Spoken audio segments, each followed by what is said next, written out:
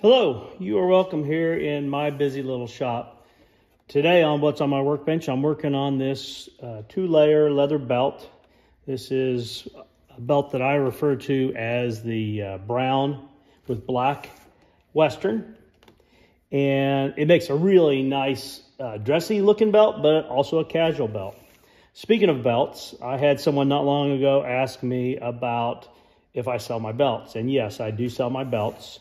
You can find my Facebook page at Robert Little Leather, or you can make comments on this video here and I can help you if you're looking for a belt or a clutch or a dop kit, whatever you might have an interest in.